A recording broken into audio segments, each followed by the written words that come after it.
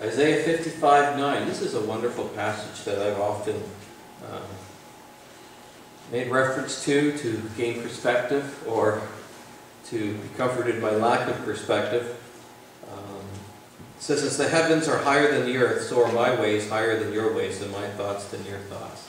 And this, of course, is God speaking through the prophet Isaiah. So today is our annual business meeting, and so we're going to be here a little longer today. Those who will can stay and be a part of it. And so I intend to keep my message a little bit shorter than usual this morning. What I wanted to do was just maybe give you insight into some of the things I've been meditating on over the last number of weeks. As we go forward in our Christian life, I often ask God, what are you saying to me? And of course, that leads to all sorts of different things as I listen. But this is something that I've been meditating on, and we'll just see where it finds place in your lives today. Creation. We all know that God is creative. Isn't that nice? Not only is God the creator of all things, but His creation displays a vast array of creativity. Wouldn't you agree? Just the number of species and within each species, not only numbers, but the differences and the variation of each of them and the beauty. But there's an orderly side to God as well. When God creates, He does so in sequence. Genesis chapter 1 illustrates this. We know that the first day, the second day, the third day, the fourth day, the fifth and the sixth, God kept layering upon or adding more and more to His creation. First He created it, and then He filled it, and so on. And so the narrative of Genesis illustrates God's order of things when He creates. But not only that, the book of Revelation, the last book of the Bible, illustrates that even in judgment, God works in an orderly sequence. And so I'm not reflecting on creation today or judgment per se, only the fact that our creative God works in sequence. To Him there's an order in things, and He always works in that way. When Adam and Eve succumbed to temptation and sin, thus alienating themselves from God, God set in motion a plan of reconciliation, a way that they could be brought back into relationship with Him, and that would be their redemption. And God said in the early chapters of Genesis that He would crush the serpent's head, and so on. And then Paul in the New Testament writes, in the fullness of time, God sent forth His Son. In the fullness of time, in other words, Jesus didn't come for thousands of years after Adam and Eve, because there was an order of things, a sequence of things that God wanted to fulfill. And so we have, of course, the calling of Israel as the apple of God's eye. We have the prophets who foretold events to come. And there was this intentionality in redemption. But again, I'm not teaching about the birth of Jesus today. I'm simply underscoring the fact that God works in priority sequence, and then asking myself a question: what does this mean for our lives?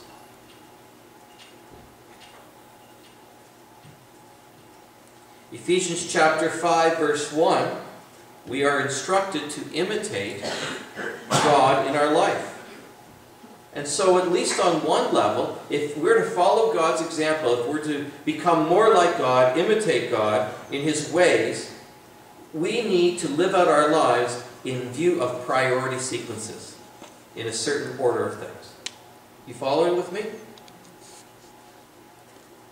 Jesus calls us to do good works. We know that. But if you are trying to achieve your salvation, your relationship with the Lord, through the things you're doing, you're out of priority sequence. First things first. It says in Ephesians 2, verses 8 and 9, that it's by grace that we're saved through faith, not of yourselves, not of works, lest anyone should boast. But we are God's workmanship, created to do good works. So you come to faith first, and then you demonstrate your relationship to God by doing good works. It's not the other way around. There's an order of things. We all understand that, right? Now Matthew chapter 6 verse 33 Jesus' words, seek first the kingdom of God and his righteousness, and all these things will be added to you. So here's what humans typically do in our culture. We go about, as a matter of priority, seeking to meet our own needs. We want the stuff, we want the opportunities, we want the intimate relationships. It's all about seeking those things. But Jesus said, seek first the kingdom of God, and those other things will come to you. It's about priority sequence. What does the Lord require of us in terms of seeking first the kingdom of God? Micah 6:8, to act justly, to love mercy, to walk humbly with our God. So, what does this look like now in our lives? To live our lives in priority sequence, in an order of things that is consistent with the nature of God and our call to follow his example. Have you ever, when you come to church, wondered, why is our service like it is? Why do we always start off the service with these clapping, loud songs, and then as it goes to the tail, like, is there any method? Is there any method to the madness, or is there a reason for it? And I was talking with Lori early on how everybody has their preferences, and I hear from everybody what they would like or dislike. And if I listened to everyone, we wouldn't have a service at all, because it's everybody likes something different and doesn't like something else, and I just go, whoo, I'm caught in the vortex. What does living our lives in priority sequence look like when it comes to our worship?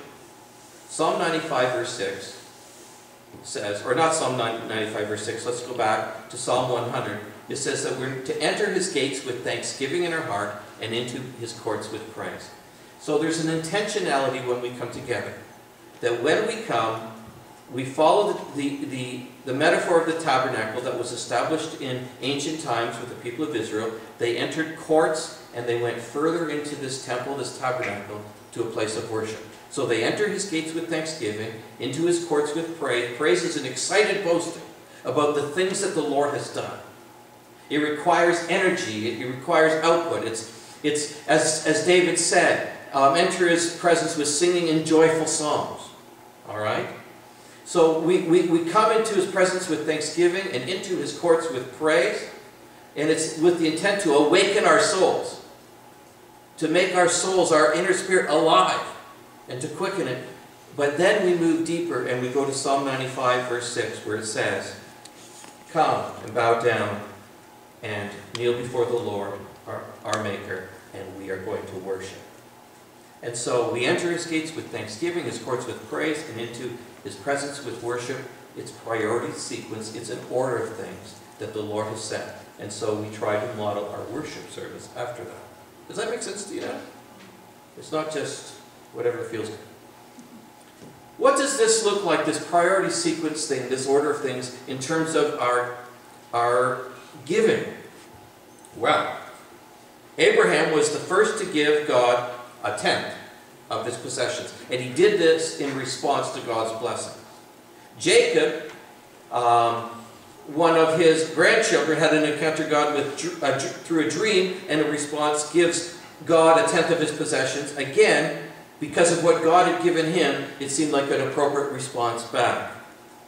Under Moses, that first tenth begins to be called a tithe, and it's to be set aside to the Lord as something that's holy unto the Lord, and it becomes a command. God begins to command his people that you're to take the tenth of your earnings, whatever your crops, whatever your source of income is, your livestock, and you're to give it back to the Lord. And it was in Deuteronomy 14, it's called the first fruits. And so, in the order of things, the sequence of things, it's not to be done last, out of the leftovers, it's to be the first thing that you do. The first fruits. So the very first thing we do is when we get income, we give the first tenth to the Lord. We work hard, we gather, we receive, and then we give our first, our best, to the Lord. Malachi 3 says it's to be brought to the storehouse. What does that mean? It means it's to be brought to the place that's designated for receiving your tithes and for being used to support the faith community and needs in your community. And then Solomon highlighted this practice as the principle of plenty. In other words, as you are faithful, God will bless you. As you seek first the kingdom of God, you will be surprised how God meets all your other needs. He says, honor the Lord with your wealth and with your first fruits of all your produce, and then your barns will be filled with plenty, and your vats will be bursting with wine. And so there's a sequence of things. It's the first that you give, and then you meet your personal needs after that. Malachi challenges God's people to test God on that, to see if God will not be faithful and open up the windows of heaven and bless them if they do that. And he says, if you don't give the first tenth, Malachi calls us out and says, then we're robbing God. And so we understand that there's a sequence of things, and there's a first when it comes to our income and giving. And then there's something called offerings. Now, offerings are something that's totally separate from your first tenth, and it's something to come that you give to different needs out of the extra margin in your life. So you give your tenth, you meet the needs of your family appropriately, and whatever's left over, you can discern as God leads you. It's completely voluntary to give offerings. And that is the paradigm of Scripture. And Jesus said all of this is to be done in secret. You don't do it as before the Lord. The only people that know what you give in this church is Boyd. And that's because he does the tax receipts and the accounting. Nobody else knows. I don't know. And I make it not my business to know. But when we don't do that, we are out of step with the nature and character of God. We're called to imitate Him, to be like God, and God works in terms of an order of things, a sequence of priorities. Now, a very unpopular subject for a pastor these days is, what does this look like in our pursuit of intimate relationships? Pastors are like voices crying in the wilderness on this one these days. We really are. See, Hebrews 13 verse 4 makes it clear that sexual encounters are only appropriate within the context of marriage. People have a hard time hearing that, but I let the Bible speak for itself. In the order of things, biblically, there was courtship, betrothal, which is like an engagement now. There was marriage, and then there was the sexual encounter. People say, well, God's a killjoy. Well, he's actually not a killjoy. There's powerful reasons for this, and I often refer to the kite illustration. I ask people, what is it that holds a kite in the air? And they always say, well, it's the wind. And it's not that at all. It's actually the string. You let go of the string and the kite crashes, right? The very thing that's holding the kite down is actually holding the kite up. And that's the way it is with God. He's given us parameters for living our life, and while we perceive them to be holding us down, they're actually holding us up and protecting us from damaging ourselves and our culture. I asked the university students the other night, and we had quite a discussion about it, what is sex? What is sex? And remember Bill Clinton? I did not have sexual relations with that woman. Well, we all know what happened, but I did not have sexual relations. Well, his definition, and most of our understanding, is quite different, right? He was just trying to cover himself. But the students concluded that anything that causes arousal. For some students it might be holding hands, others it might be kissing. I don't know, but Paul admonishes that we need to avoid that until marriage, and if you can't, then get married, because you're going to burn with passion. So this is an unpopular subject, and I get it, because we all want what we want. But as we stand back and we look at it, it's about aligning our lives with the character and nature of God, who has told us to live out our lives in priority sequence. There's an order of things in which things are to happen. And, you know, Song of Solomon talks about, do not awaken my love before it pleases. And God says, it's not meant to happen until marriage. Well, I had a crazy thing come into my understanding. I don't know how else to word it this week, and I talked to Susie about this. I said, if somebody came to our door, and grandparents and children and parents, listen to this one. This puts it in pretty, this crystallizes it. If somebody came to your door and they had a huge box, and it was filled with pornographic magazines, it was filled, and they said, these are for your kids. Can you take them and give them to your kids? What would you say? No, they're not ready for that. It's inappropriate. You wouldn't take it and give it to them. And yet, how many of us give our kids computers with full access to the internet?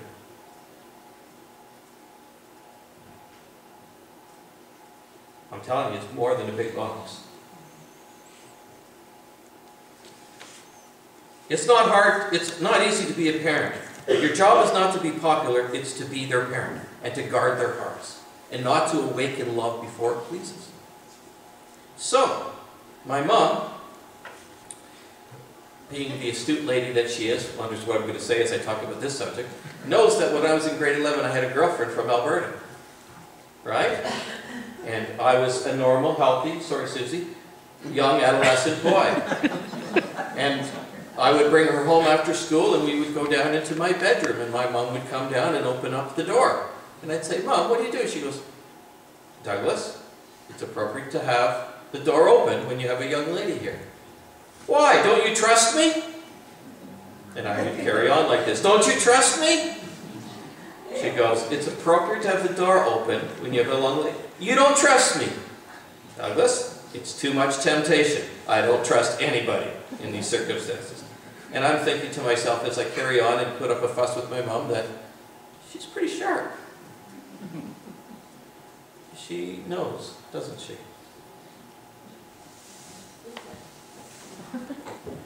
Yes, sometimes. The thing of it is, folks, as we come to understand God, we have to understand that He's not only creative, but there's a deliberate order of things. And we must understand that even though we're Christians, there are times in our life when we actually are living in opposition to God. We're putting ourselves in a position to be opposed to God. And Romans 13 verse 2 says we are opposing what God has set in place, and thus opposing Himself. The Gamaliel principle in Acts 5. When we get things out of order, we're fighting God. He didn't say, well, I'm not against God.